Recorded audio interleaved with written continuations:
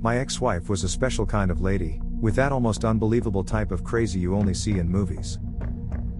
When she cheats one too many times, has me arrested on false charges, and kicks me out of my home. It was time to enter vengeance mode. Warning: the following story can be upsetting to cheaters.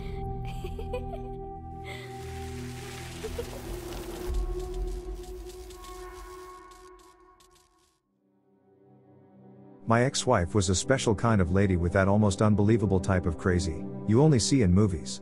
There was a matching crazy sexy time drive with it too though. I had caught her cheating multiple times over the few years we were married, as well as doing some pretty hard forbidden candies, if you know what I mean, while I traveled for work, and she stayed at home to watch her 2 kids from a previous marriage and our child. I chose to believe the I'll change stuff too many times, foolishly. Mostly because her older 2 were like my own. Their father had passed from cancer while they were still young. And also because she had my child, and I didn't want her growing up in a broken home like I did. Opportunity presented itself for a fresh start with a relocation far away from the rat hole she grew up in, with all her connections and bad habits of her past. We agreed to move the family there to take a nice promotion, and give her a chance to get in a new environment and work towards change. She didn't. Fast forward a year and much is still the same as it was. She had taken up redoing furniture to try and sell it instead of getting a real job, which meant spending a lot of time making runs to a local store that resold the donated innards of houses that were being remodeled. There she met. Let's call him Javier.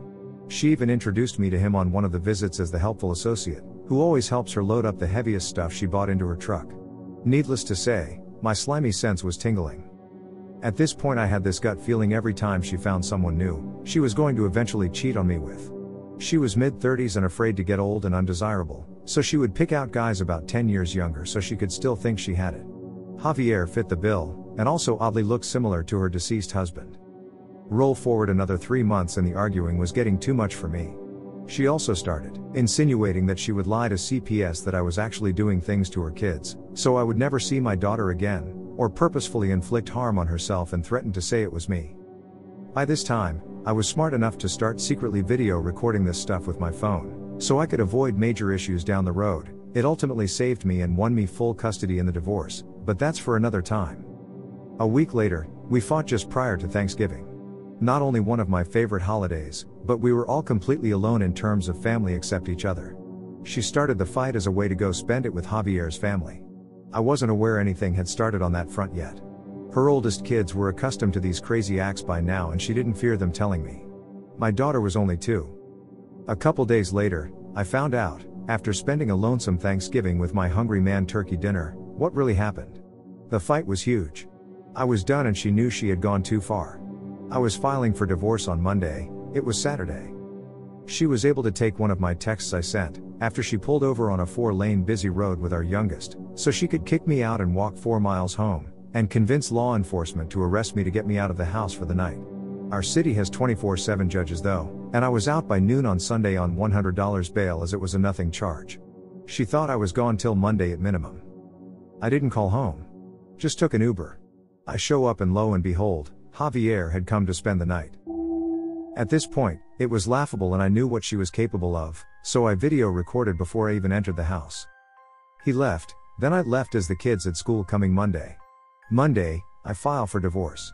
Tuesday, I appear in court for my initial hearing for the arrest over the weekend. She's requested a temporary restraining order on me at the hearing, and the court's granted until the real trial. I was forced out of my home and also forced to keep paying all the bills while the divorce went on, not for food though, this was my lawyer's advice. I was given 6 hours on Wednesday, by the court, to get as much of my stuff out of the house as I could. I was leaving that same day for a multi-week out-of-town job too, so I couldn't really take a lot. Anything I left behind, I was at risk of never getting again. Now, I definitely needed work clothes and some street clothes, but I could maybe only take 2 to 3 suitcases of things at best. Cue the petty revenge. There's something you need to know. Over the 4 years we had dated and being married, we had a hobby you might find a bit strange. We accumulated quite a large collection of toys. It was a collection of somewhere in the ballpark of $3,000 to $4,000. And most of it was kept in a big trunk that looked like a magician's case. Well, that stuff was mine just as much as it was hers. I had bought it all for her. And she loved this stuff, with or without others' involvement. She kept her favorites hidden in different places though, like her closet inside a shoe rack. Like I said, it was strange. I packed what I really wanted in about an hour and a half. Spent the next 2 hours searching for all her hidden favorites. I cleaned that place out if anything explicit and tossed it all in the large trunk. I left with time to spare in the bed of my truck loaded with my work gear, some suitcases, and her special trunk. I drove about 5 hours to get to the hotel of the job I was going on, and after I checked in, I saw the big green dumpster back in the corner. I pulled my truck around, backed up, and hoisted the 80 pounds plus monster into the bin and smiled. It wasn't a lot, but it felt really good to have gotten at least one leg up on her, as I knew she would be furious to not have anything to help her de-stress from her life about to be falling apart. Side note, the case was eventually dropped against me, when she wrote a letter to the district attorney stating I was fine, and she wasn't afraid of me. That's the only way they'd drop it, so she could get my help with the kids as she struggled to find work. I wasn't going to violate that temporary restraining order for any reason. I ultimately won full custody of my daughter as well when all was said and done. I have so many more stories from this terrible marriage if you guys like the above. Please continue, I want to know more. She seems like a real character. She had you arrested on false charges? I'd sure like to know why it's acceptable to do that as a divorce tool, with zero repercussions for lying to do it. I've long wondered the same. As I said, I walked back to the house. There was an officer just down the block from my house before I got there waiting at a Walgreens. He saw me and stopped me. He asked what was going on. I told him about the fight and showed the messages. We chatted about half an hour. Finally, he said it all seemed good and asked what my plans were. I told him I was going home to get my bag for work and leave for the weekend, so I could file for divorce at the start of the week and be done with it all. He said that sounded best. He offered to give me a ride to the house. I declined and said that he should go on up and explain what's happening while I walked the last little bit, then he could witness me do my thing and leave. But unfortunately that wasn't the end of it. She apparently lost her mind when they said they were going to let me go. By the time I got there, like 10 minutes later, I asked if I was free to enter and have them follow me. They told me to hold up. And there were additional cops pulling up. I spent the next hour and a half waiting to hear what was going on. Eventually, they came out and asked me to put my hands behind my back. And for those who are wondering, the text message in question said something like, "I'm done with this crap. It's time you suffer the consequences of your actions." Looking back, extremely poor word choice against a bipolar narcissist. I should have elaborated what I meant, which was the fact that we were getting a divorce, she would be forced out of the house, and I was going to fight for full custody of my daughter. I have never written a vaguely worded text since. I am so sorry that your ex-wife put you through all this, but I'm glad that you got a little revenge on her. Also, very glad you got custody of your child. Did you get custody of her other children? As a woman, it really annoys me when women cheat on their partners. Not only does it negatively impact on their spouse who is trying to make the marriage work, but then you have the potential of STDs being transmitted. I know cheating can and does happen by either gender. I truly hope that she regrets cheating on you. The way she is going, she will likely face a lonely future, as once her looks fade, she will find it more likely difficult to flit from partner to partner. The fact that she filed false charges on you shows how incredibly toxic she is. I am glad that you hopefully will no longer have to deal with her in the future and will live your best life without her. Take care of yourselves and all the best for the future. I unfortunately did not. The oldest was 14, almost 15, by the time this all broke down and had learned all her mom's tricks.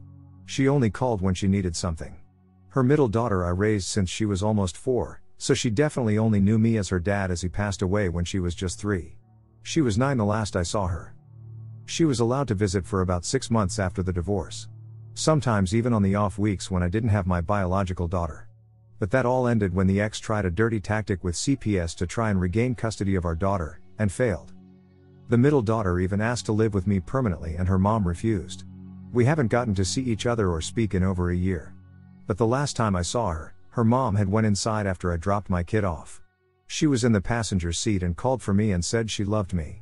I'll still be here when she's 18 and free of her mom if she still wants me as her dad. Are you my brother? I mean, there is enough detail here for me to confidently say that you aren't, but if you had been a little more vague, I would really wonder. I'm very glad you were able to get full custody of your daughter. My niece hasn't seen her mom in years. Sad that so many others have experienced similar. And thank you. Glad your brother got out too. Why would she need toys if she had Javier? This woman is the definition of insatiable. She should have been polyamorous. Later found out Javier couldn't get the job done how she needed. Apparently he was very emasculated by being confronted with being incapable of matching her needs. Can't name specifics here unfortunately.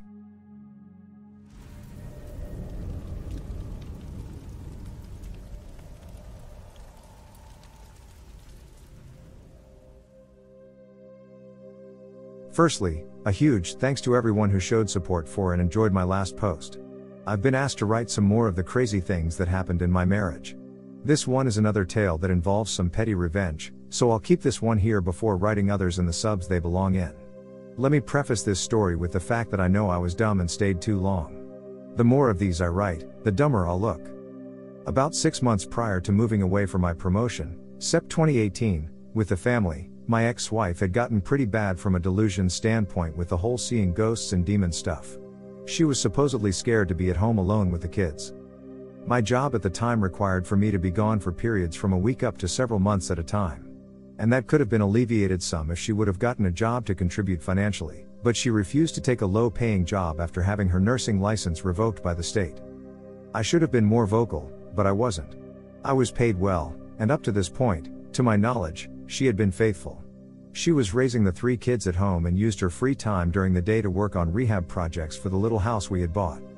One day, I come back from a job in the spring of 2018 and her cousin by marriage, no blood relation, let's call him John, was there. She gave me a quick summary of them growing up together, how he had come to help her haul something back from the hardware store, etc. The guy seemed alright, but she seemed overly nervous about him while he was playing it totally cool. This is also the first time she ever introduced me to one of her targets, by the way. Either way, he hung out for about 15 minutes to not have it be weird and then excused himself and left. I didn't see or hear about him again for several months. He apparently secretly stopped by quite often when she was feeling extra exorcist-ish. To jump back a bit further and explain where the angel/demon paranoia came from, my ex had birthed our daughter in late 2016. And by spring 2017 she was not happy with the weight she had gained and also was suffering from some mild postpartum. This led to her falling back into her narcotics use to quickly lose weight. I had known about her previous pill addictions, but not about the harder stuff till after I caught her with it late that spring. A huge fight ensued. She promised to quit and go to NA, I accepted, and we tried to move on. Most of the rest of 2017 was her continually slipping into the use of this stuff and a prolonged manic episode. It finally got to the point that I was ready to leave it. Things didn't change, and everything settled down around Christmas 2017 and was actually pretty solid through mid-2018. I think her manic episode chilled out around that Christmas. Back to summer 2018 though, John was popping up a lot in our daily conversations out of nowhere. He was coming over and helping do a lot of physical labor, working on the house with my ex. At least once during the week and almost every weekend. Always when I was gone for jobs. He never was around when I was home. Strange. Eventually, I caught them together and the blame for it was directed at me, because I was always gone and never around to help. Mind you what I said above about the finances. If she worked even a crappy job, I could have afforded to be home another 2 to 3 months out of the year. And funnily enough, John turned out to be unemployed too, so they had all the time in the world to play happy couple while I worked 80+ hour weeks on the road, about 40 to 44 weeks a year. I was boiling furious. I filed for divorce for the first time and she flipped out. Begged and pleaded. Said it was done and over and how sorry she was. This is what led, in part, to us moving away for the promotion and getting a fresh start in the fall of 2018. By summer of the next year, 2019, her phone was constantly blowing up with texts from someone and she had them in her phone as Jennifer and Jacob, names changed. She said her aunt back home was very ill, and that was another cousin that was keeping her updated on her condition. That ended up being a lie. Now, she wasn't tech savvy in the slightest, and when she changed iPhones, she had me back hers up on the family computer and move everything over to the new one. The texts kept coming, and I eventually had enough suspicions that used a program to pull the backup open and dump her text history.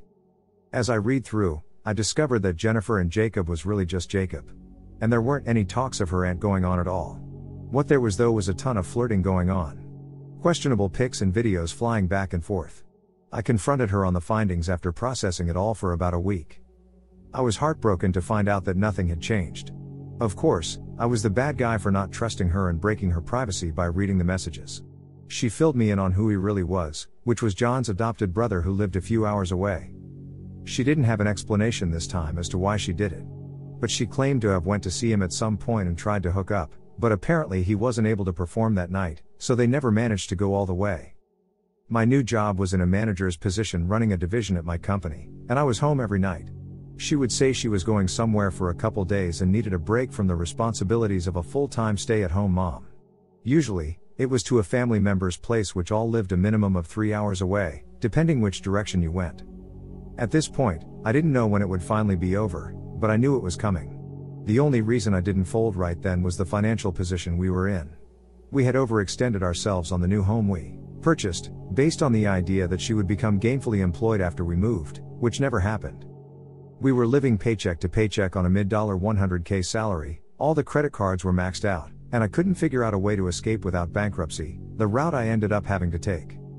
There was so much else going on in terms of drama and arguing, that this was just another blip on the radar. I was mentally defeated up until the events happened from the previous post. Those events, for anyone who didn't go read their first, triggered me filing for divorce. Early into 2020, the divorce was going about how one would expect dealing with a spouse like this one, atrociously. I was broken down and looking back at how much of a joke I had let myself become. One night, deep in those thoughts and about half a fifth of Crown Royal, I wondered what this other guy's life was like. I looked him up. He had a family. 2 kids. Beautiful wife. Perfect looking from the outside on Facebook. Jacob's wife looked like a genuinely sweet and caring person. It got me wondering if she knew what had happened, or if he skated by without a scratch. Jennifer didn't have a Facebook, but she did have an Instagram. I sent her a message that gently explained what I had discovered several months prior. I wasn't sure she'd ever respond. When she did, it was even more sad that she said she had known of my ex and had suspicions, but could never prove it and wished I had told her sooner. She then told me she also knew that my ex and John were dating, because my ex and I had gotten divorced, which was categorically untrue.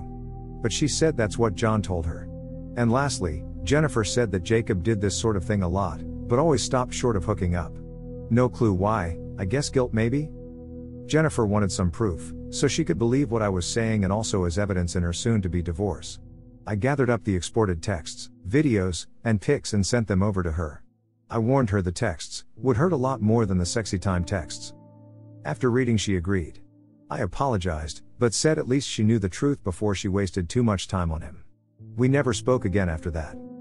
Within a week, Jacob apparently got my number from my ex and he started blowing me up with texts. He said I played my hand well and congratulations.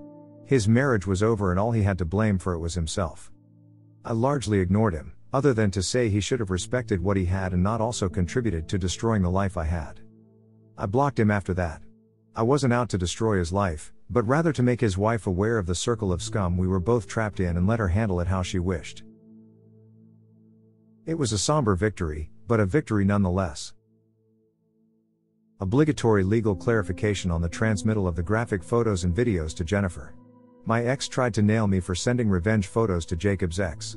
I had my attorney that was handling my criminal case review this claim, and he shrugged it off. Nowhere in any of the photos or videos was anything that could identify Jacob or my ex.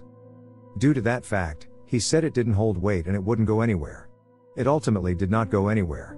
Bonus, there's a lot more to John's story with my ex that I haven't covered, due to not being relevant to the ending of this one.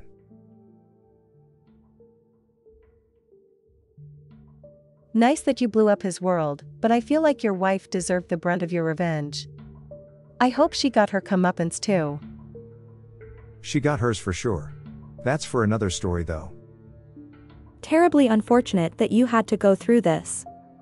I wish you the greatest healing. For the rest of us going through similar issues, I thank you for sharing your story. It helps people experiencing the same kind of bad people plaguing our lives. This is why I haven't remarried after my husband died. People can be so crazy. I want to know what happened to her kids. You never mentioned adopting them, so I assume you had to leave them with her. I think it was covered in the last post's comments, but I know there were a lot. I couldn't adopt them but definitely would have. She ultimately lost our daughter to me with the full custody and moved to Las Vegas with her older two, and the new baby she got stuck with from cheating. Whole other story there though.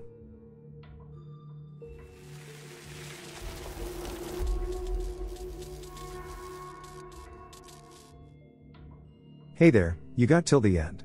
You're the one I think about when I'm creating these episodes. I appreciate you and hope you enjoyed this one. Did this revenge story tickle your funny bone, or did it make you shiver in sympathy? Spill your tea, because I'd love to hear from you. Don't forget to smack the like button into oblivion. And see you in the next one.